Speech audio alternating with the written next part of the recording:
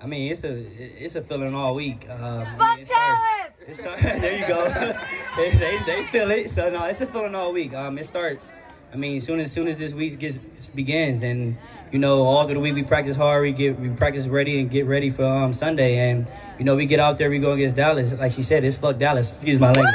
But, it's fuck Dallas. And that's how we feel out there. I mean, every single time we go out there, we trying to win. There you go. There you go. I see the shirt. I get money and looking for folk. Then I hit cars and book me some hours. Everyone lost me. I'm in my mode.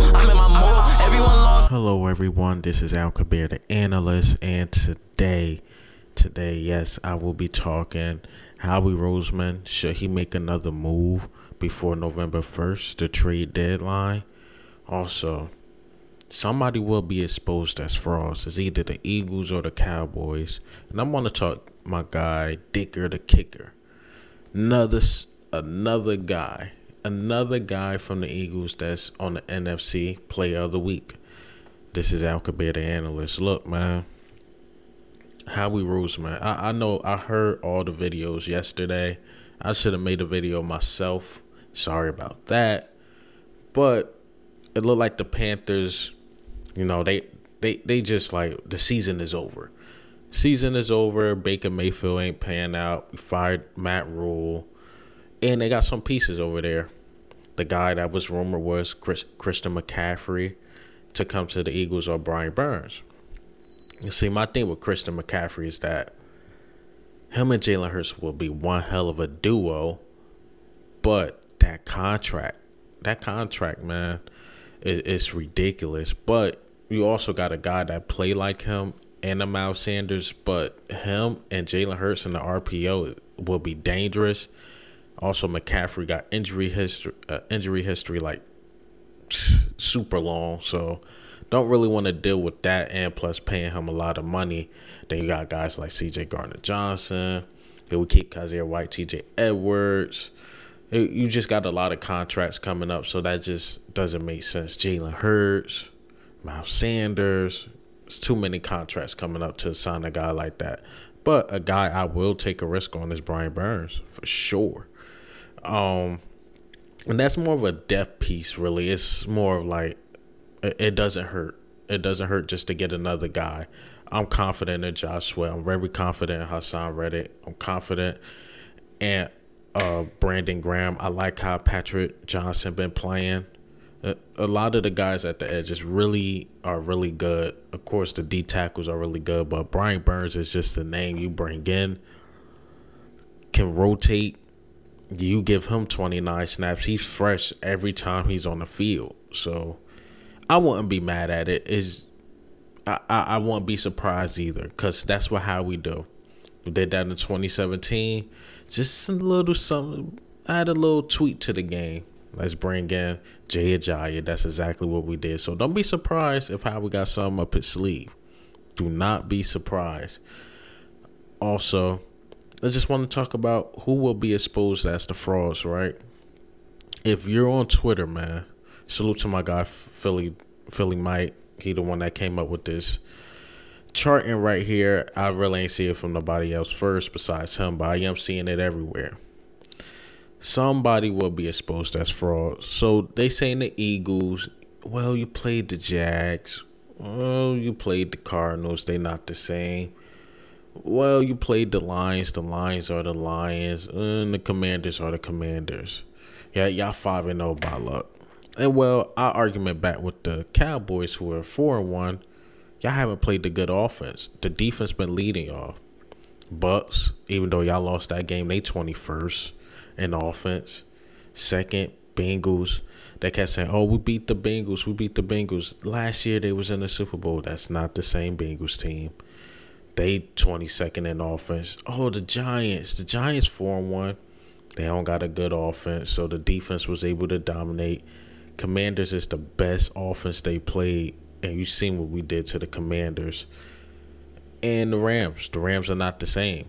That's not the same team with that bad offensive line. Of course, Michael Parsons is going to go insane on that team. Super Saiyan on that team. But now, the real test is Eagles are second. Eagles got the best O-line, especially in pass blocking. in the NFL. Best. They haven't seen no AJ Brown like that. They haven't seen no Smitty, no Goddard, anything like that. No. And when they seen something a little close to it with the Bucks, they lost. Cooper Rush not gonna put up 100 yards and win this game. Not happening. It's gonna be a Cooper Rush versus Jalen Hurts, and who has the better game. Simple as that. But somebody will be exposed as frauds. I think it will be the Cowboys. Sunday night, the atmosphere is just going to be too crazy. It's going to be too much for the Cowboys to handle. I'm telling you, Jalen Hurts is going to come out there poised, cool, calm, and collective. And I think he's going to have one hell of a game. I think this game, he's getting criticized for passing touchdowns. I never knew this mattered so much. I thought touchdowns were touchdowns. Even last year when he was 16-9, I'm like, well, he did have 10 rushing touchdowns, so he was technically 26-9. No, that rushing touchdowns don't. What? They all 6 points. I don't get it. We get into the goal line. You got the best QB sneaker in the NFL. Why not do that? Got the best O-line and a guy that can literally squat about 500 pounds. Punch it in. Sneak it in. Don't play action, try to get fancy, throw one in. No, that's how you cause turnovers. This is what it is.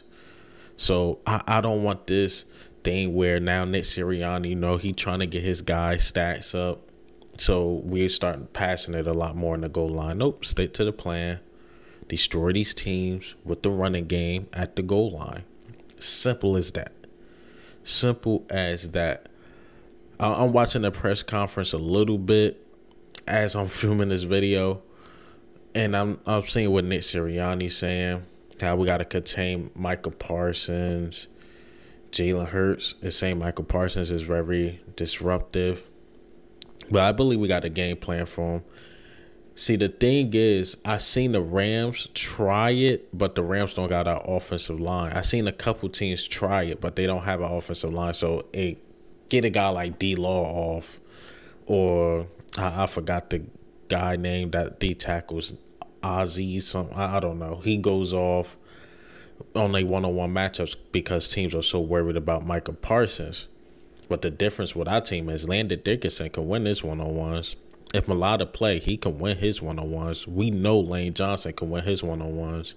So I don't know if they're going to get that off with us. I don't think they are, but this is going to be a very good game. And once again, I usually go over last game, but I haven't gotten a chance to touch it because these Dallas Cowboys, man, now they coming up. Well, y'all played teams that average this points per. I don't know. I don't know, man. I think we played better competition as far as offense than they did. Like the Jazz got a high ranking offense. Commanders are 19th. Like, we play some good offense and really shut them down. They play some horrible offense. And when you play horrible offense, that's what a defense is supposed to do. They did their job, but they haven't seen an offense like ours. 20 points ain't going to cut it from Cooper Rush. 17 points ain't going to cut it from Cooper Rush. But somebody will be exposed. But, hey, man, what do you think and how do you feel, man? But my guy, Dicker the Kicker, about Cowboys and Eagles. This will be talked about up until Friday. I might not shoot a video Saturday because I'm going to see that Halloween movie with my wife. But this is going to be talked about all week. This is what all the content creators going to talk about. Eagles versus Cowboys up until Saturday. And a couple of us are going to live stream. But this is Al Kabir, the analyst, and also, well, how we make that move. I think how we will make another move. Ghost.